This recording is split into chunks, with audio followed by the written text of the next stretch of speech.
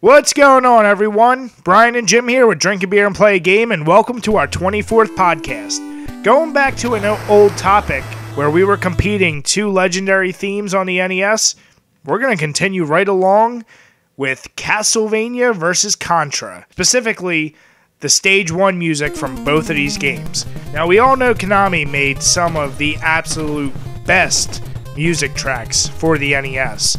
And I don't know if any other developer could even touch them when it comes to tracks. Maybe that's a different topic down the line. But anyway, let's compare. I'll let Jim start with which one he prefers. Oh my god, how the hell do I pick this? Iconic sense, you'd have to kind of give it to Castlevania, because I just think that track's a lot more memorable. But God damn, do I like the music from Contra, though. It's so upbeat, it's so fast-paced, it just works perfectly well for an action game. But Contra also works perfectly well for a horror game of that era. Oh my god, Contra is a little bit longer, but they're both just as complex and multi-layered in their tracking. I guess it's basically a coin flip, but I guess I'm gonna have to go with Contra just because I just like the music in it a little bit more. I don't know, I don't have a good reason why, because both tracks are excellent. I just like Contra a little bit more. What can I say? I guess it's just the tiniest bit more upbeat. I tend to like more up-tempo songs. So, there you go. I'm taking Contra. Woo! Jim said a lot there, and I agree, but I'm gonna actually have to go with Castlevania. Now, granted, of course, I'm the horror geek. I have more sentimental value attached to the game Castlevania from when I was a kid, although I've definitely played Contra way more, probably because I've beaten Contra way more.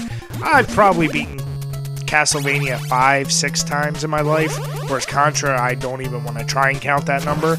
But I don't know, there's something about that Castlevania sound, and I am someone who likes what I'll call mood music. If it really gets you in a certain setting or a mood, as soon as that track opens and it shows, Belmont at the gate, I'm like, oh shit, like I'm about to be in this creepy ass castle and I'm moving along, and it's kind of like an action-y movie theme, but it's still got that gothic backtrack to it. I know I'm not making a lot of sense, but with Contra, I feel like that same song could be applied to any shooter at the time, and it would have worked for anything. I do love it, and it is fucking catchy. And I actually believe that the Contra one might be a little more complex because it's a longer track. But yeah, I gotta stick with Castlevania.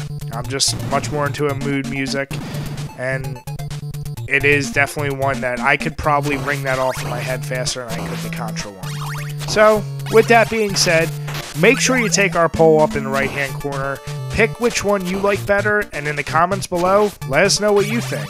As always, if you have any suggestions for any of these podcasts, or there's any other two songs you want to hear us talk about, let us know. Until next time, guys, cheers. Cheers.